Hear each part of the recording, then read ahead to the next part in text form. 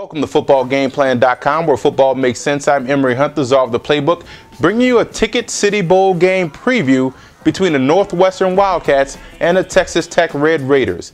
Now let's start with Northwestern in this game. The biggest question I have about that offense is, can that offensive line hold up? Texas Tech can get after the quarterback. They can apply pressure with that 3-4 defense. Will that offensive line be able to hold up against the rush of Texas Tech to protect the quarterback back there?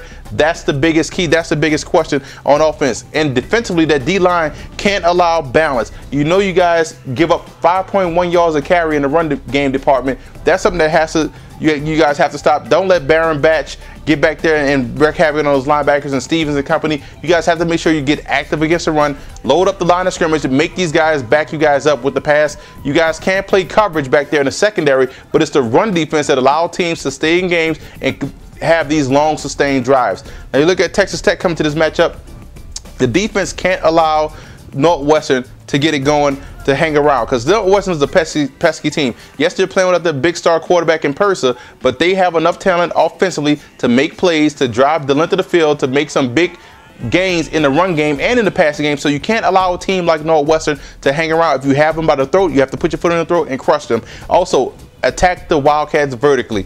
They can also give up big plays in the passing game. They have some talent back there in the secondary, but they give up big plays from time to time. Look for Potts to sit back there in the pocket and exploit that secondary. So don't be afraid to attack these guys vertically.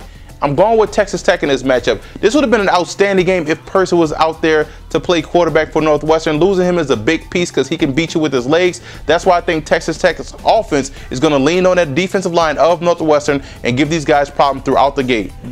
Hey, they gave up 300+ yards to Mikael LaShore for Illinois. Baron Batch and Stevens should have a big day rushing the football.